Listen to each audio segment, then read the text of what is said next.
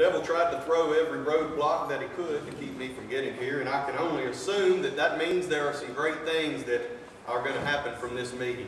The night before we, or the day before we left to come here, my home was broken into, and I meant to tell you one of the many things that were stolen from my home was my laptop computer, which had all of my work from Memphis School of Preaching, all of the sermons that I've written. Luckily, I have all that backed up, but I've got to have something to back that up too before it'll do me any good. But luckily, the night before, I had printed off all those sermons to study, to have a hard copy to study. So if that had not been the case, we might have had to put this meeting off, because I don't think you'd want to stand here and just look at me for all these meetings. You want me to have something to say, and my memory's not that good to remember 6 lessons worth of material without any notes. But luckily, and I also have to thank my wife, Christy. She took those. Now, I try to conserve paper, so I used 8 font.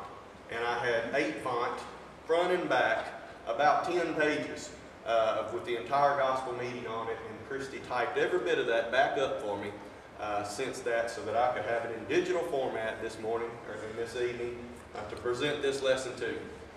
I thank you for all the encouragement that I received this morning. So many people shook my hand and said, "I appreciate what you said," and were encouraging to me, and I hope that I encourage others as well. And that's certainly what God had intended for the church. That's one of the things that's right with the church, is that we mutually encourage one another. I hate to think what my life would have been like had I not found a congregation in which I could worship and be strengthened and encouraged. And this morning, of course, I mentioned Brother Ed Ballard and the effect that he had on my life, and Jerry Spellings, and there were others as well, like John and Doug, and who taught me how to go out and visit.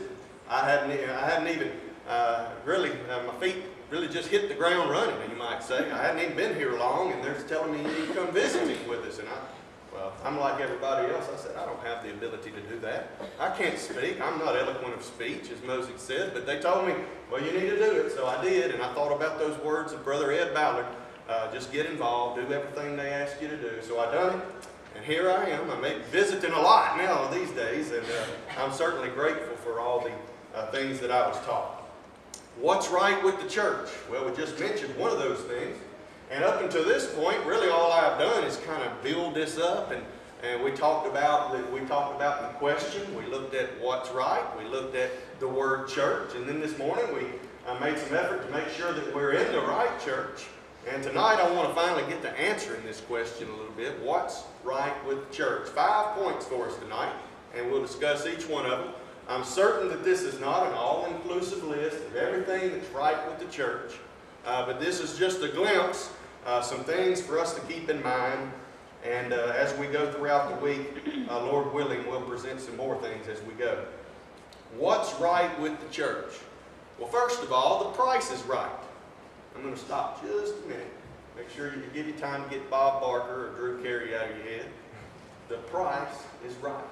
What I mean by that is, if you think about it, if you've ever worked in production industry like I have, you realize that everything has a cost, and there's many factors that determine the cost that is placed on something.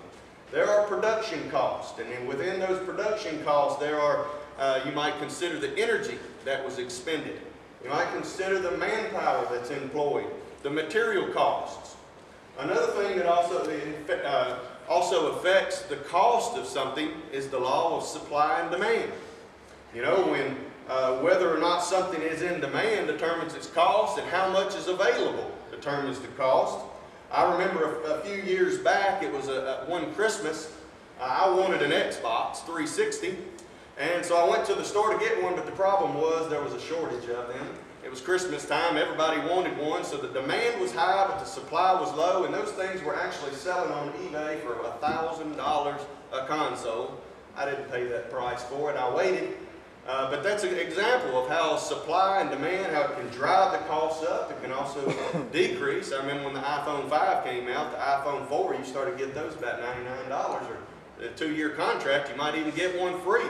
That upset me because it was just about 2 weeks before that I bought the iPhone 4 and paid the full price for it. So supply and demand has an effect on the price of something. Another thing that affects price is sentimental value. You know, sometimes you don't have enough money to buy something. It doesn't matter how bad you want it, because of its sentimental value to the one who owns it, you may never get something. So sentimental value is also another thing that figures into price. With these things in mind, what price do you put on the church? How much do you think the church is worth?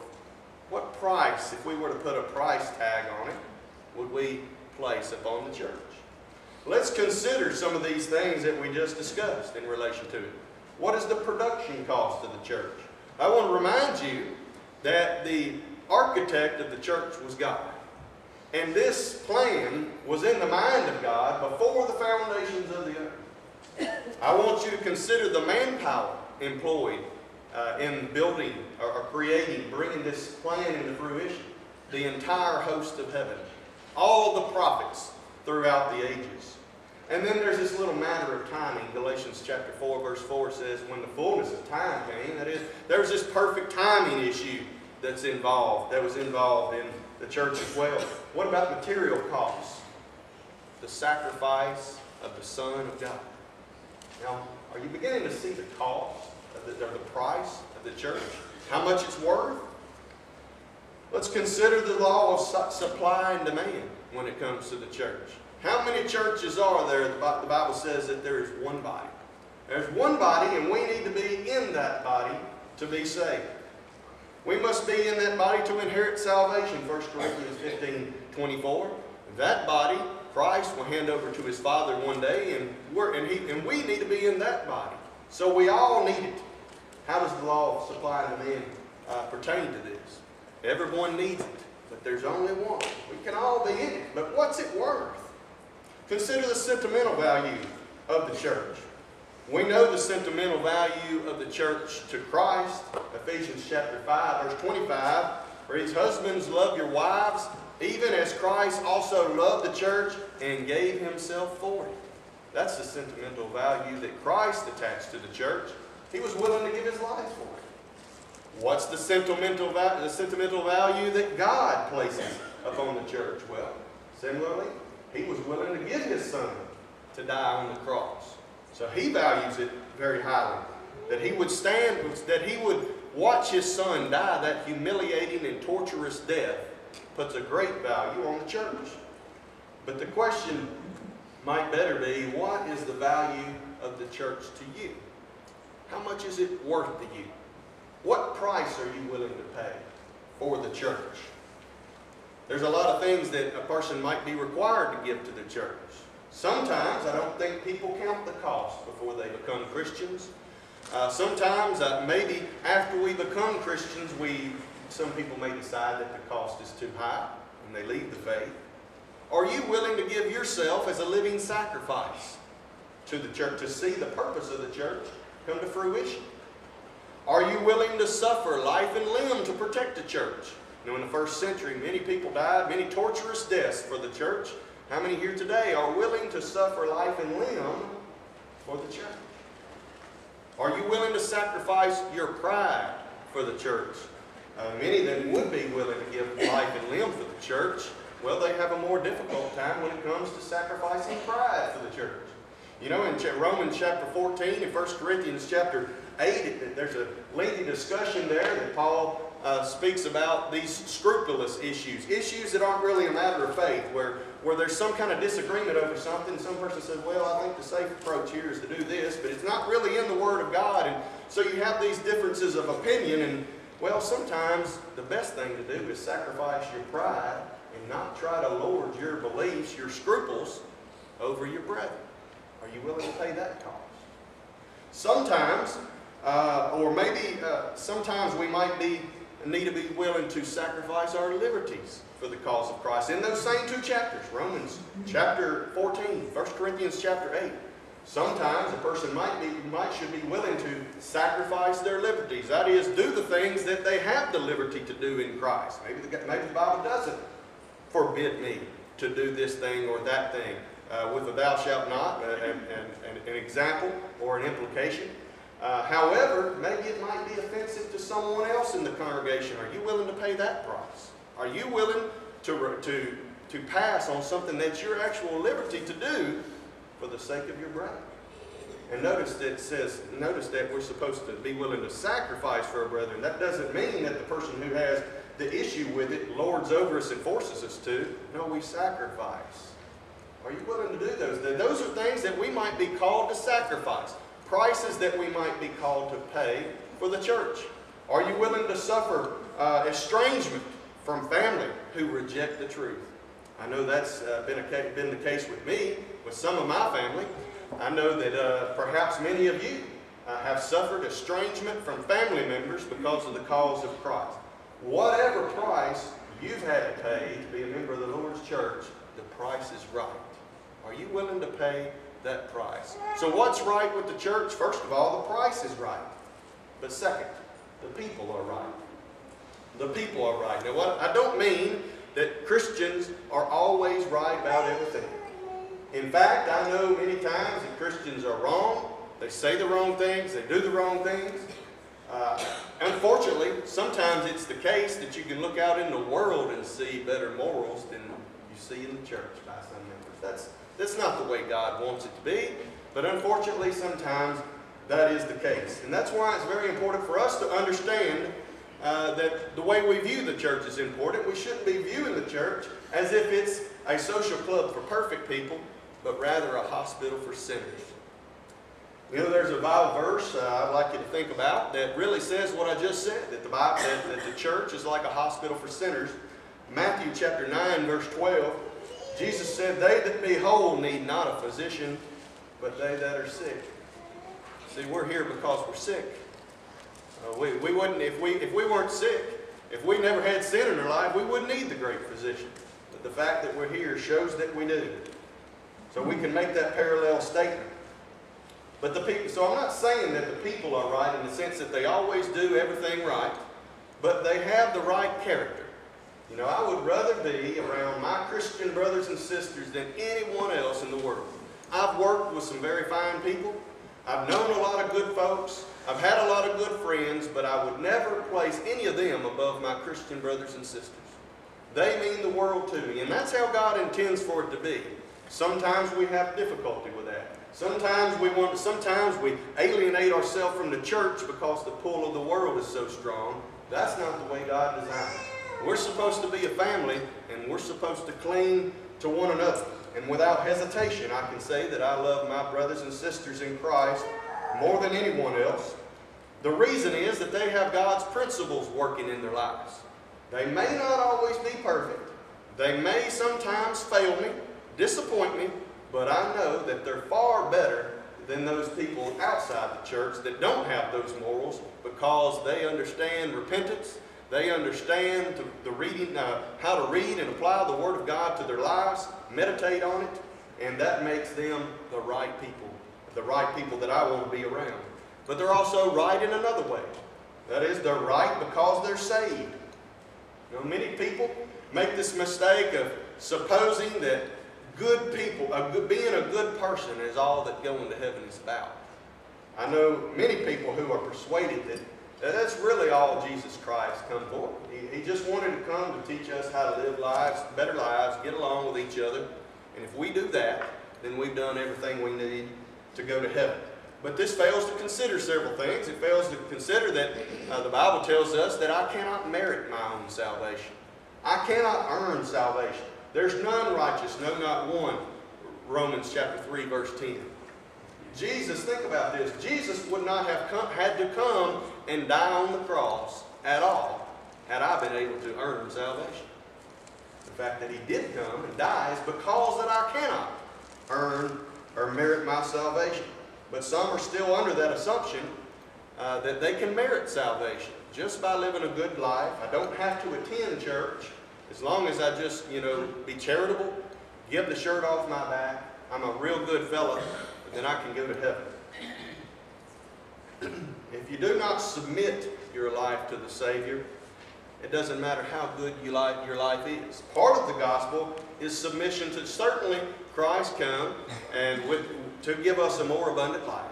He came to teach us how to interact with one another socially, how to love one another, how to improve our quality of life, how to get to heaven, but he also come to teach us submission. And we should be like as he was, in that he was willing to submit to the Father, so we should be willing to submit to Jesus Christ. So it doesn't matter how good you are, if you fail to submit to God's will in your life through Jesus Christ, then all that goodness is in vain. But those in the church, they're right. They're right because they have submitted to the Savior. They have separated themselves from the world and into his body, such as we read in Acts chapter 2, verse 41. And they that gladly received his word were baptized, and the same day were added unto them about 3,000 souls, praising God and having favor with all the people. What's right with the church? The plea is right, number 3. The plea is right. Now, there are a lot of good pleas in this world, a lot of noble causes that one might take part in. They're called to defend our country. That's a noble effort. That's a great cause. And I know back at Zachary, there's a couple young men that worshiped at our congregation who are now over in Afghanistan or other places, and they are defending our country. And that's certainly a noble cause. Certainly we need to be mindful of those people who make such sacrifices for our freedom. And there's other good causes. There's the call to elect God-fearing governing officials. That's certainly a good cause, a cause that we need to pay more attention to today. There's a good cause to build better communities that eat healthier, to protect the environment, to feed the hungry, and so on and so forth. There's many organizations that are making efforts toward these causes, but you know what? There's only one organization that God has created to look out for the souls of men, and that's the church. What is the church worth? What's right about the church? It's plea. That's what's right. When the world says that the Bible's old-fashioned, old hat, outdated, and obsolete, we in the church plead, as did Jeremiah, or we should. Stand ye in the ways, and see, and ask ye for the old paths. Where is the good way, and walk therein, and ye shall find rest for your souls. Jeremiah 6:16. When the world says, have it your way, listen to this man, become part of this group, align yourself with this preacher, we in the church plead, well, let's just go back to the Bible. When the world maintains this one-sided view of God, that God is love, we in the church, we speak the truth in love, and we warn them of God's severity. Romans 11:22. Because, like Paul, we know the terror of the Lord, so therefore we persuade men. We persuade men to obey the gospel. That's the plea.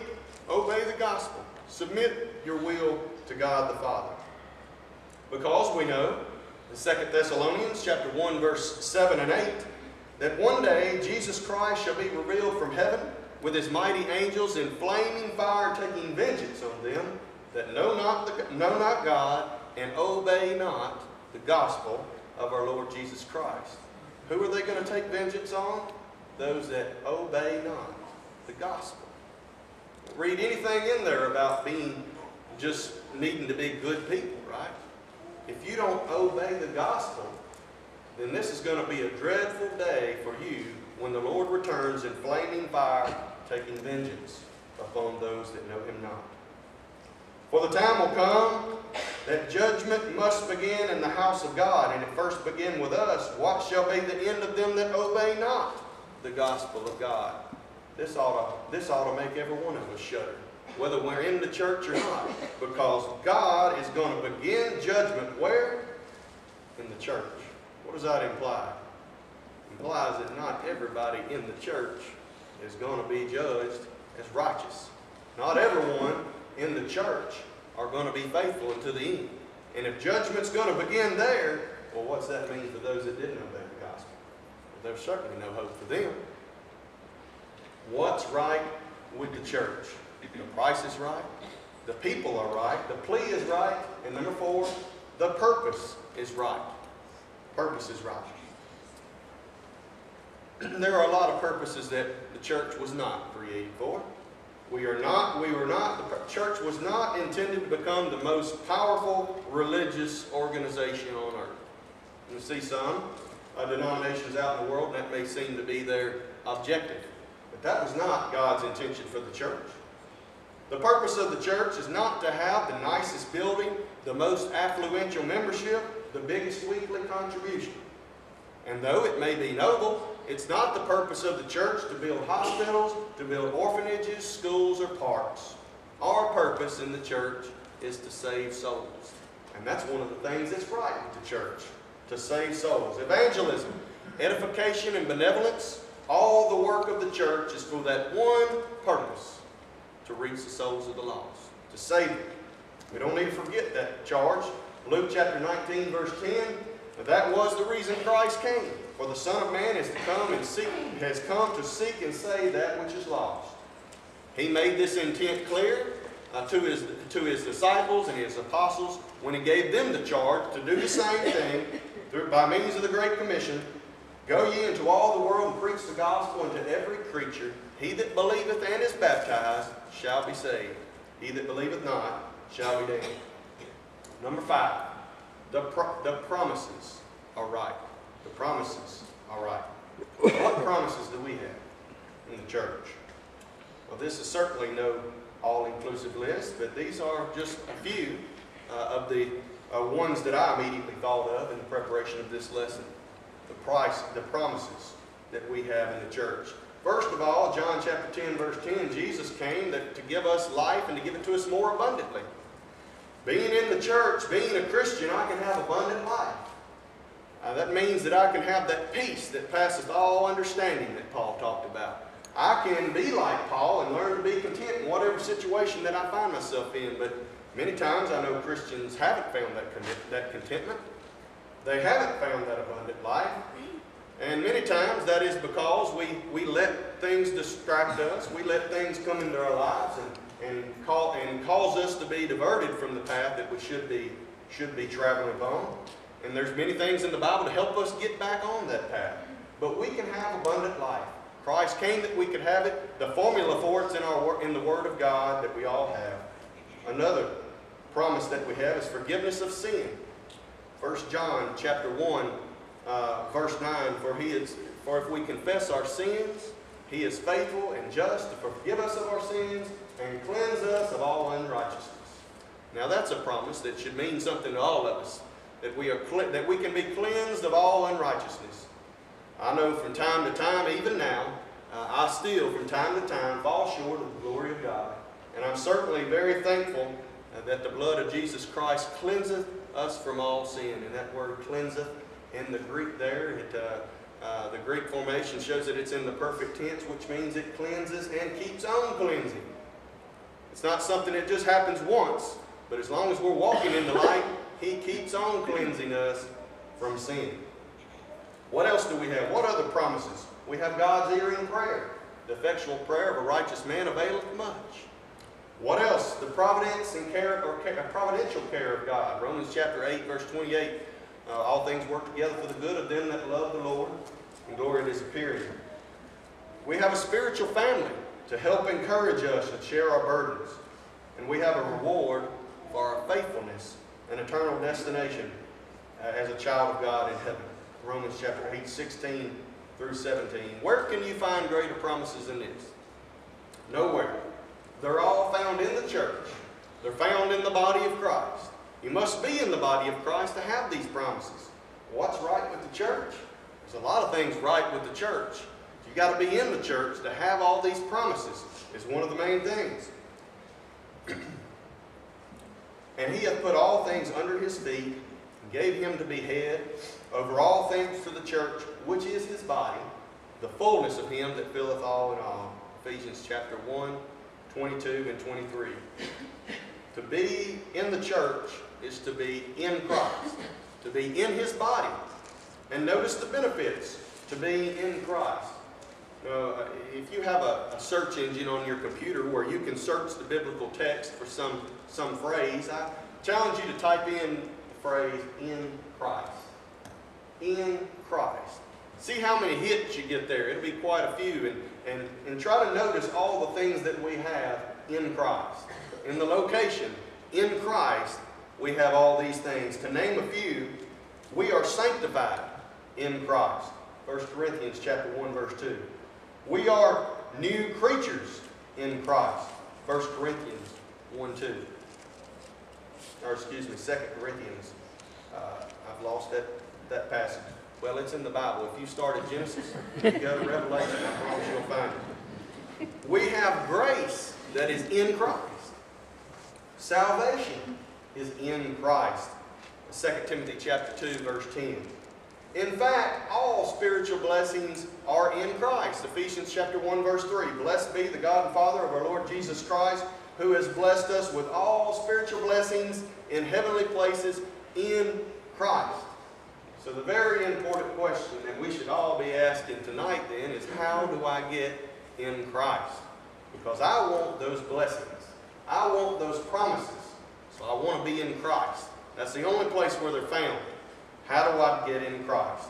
Galatians chapter 3, verse 26 and 27 says, for you are all children of God by faith in Christ Jesus. For as many of you have been baptized into Christ, have put on Christ. Putting on Christ is synonymous for being in Christ.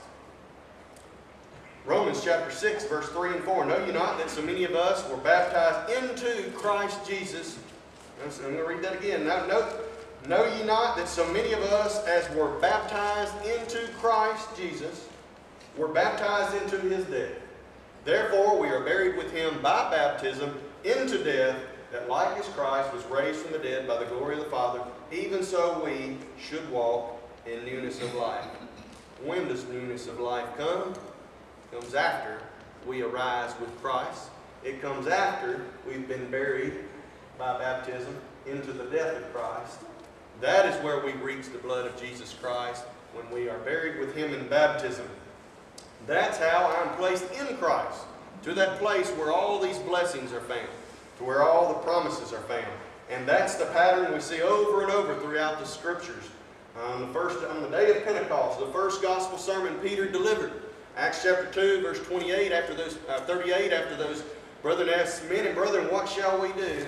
Repent and be baptized, every one of you, for the remission of your sins. And then the text goes on in verse 41 and 47 to tell us, and the Lord added to the church daily such as should be saved, as they were being baptized.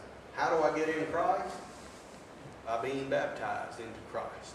How do I become a candidate for baptism? We talked about that this morning. You got to hear, believe, repent, confess, and then you're a candidate for baptism. What's right with the church? The price is right. The people are right. The plea is right. The purpose is right, and the promises are right. And there's certainly a lot more things that are right with the church. I invite you to come back for the rest of our meeting and learn more about what's right with the church, and especially on these last three lessons. I really want to take a practical approach and try to really make some applications to our personal lives about how these lessons can change my view of the church and help me to be more effective as a minister of the Lord. Is there someone here this evening that needs to respond to the gospel? We want everyone to have the opportunity. Eternity is far too long for you to go out these doors and not have eternity secured. We want you to be persuaded this evening to make any necessary changes in your life and be prepared. We've talked about the plan of salvation, the method of entrance into the church, the way to get into Christ, hearing, believing, repenting, confessing, and being baptized. And then we also must live faithful unto death. The blood of Jesus Christ continually cleanses us, but there's a condition. We must walk in the light. Sometimes we fall short and we quit walking in the light, and when that time comes, we're told to repent. There's one occasion there in the book in Acts chapter 8 where Simon the sorcerer, he had been baptized, and he sinned shortly thereafter, and he was told by the apostles to repent of this wickedness he had done. And so that message goes to us today. Even if you're a Christian, if you've fallen short, you need to repent of your sins and be added back to the church. Is there someone stands in need this evening? Why don't you come while we stand and sing?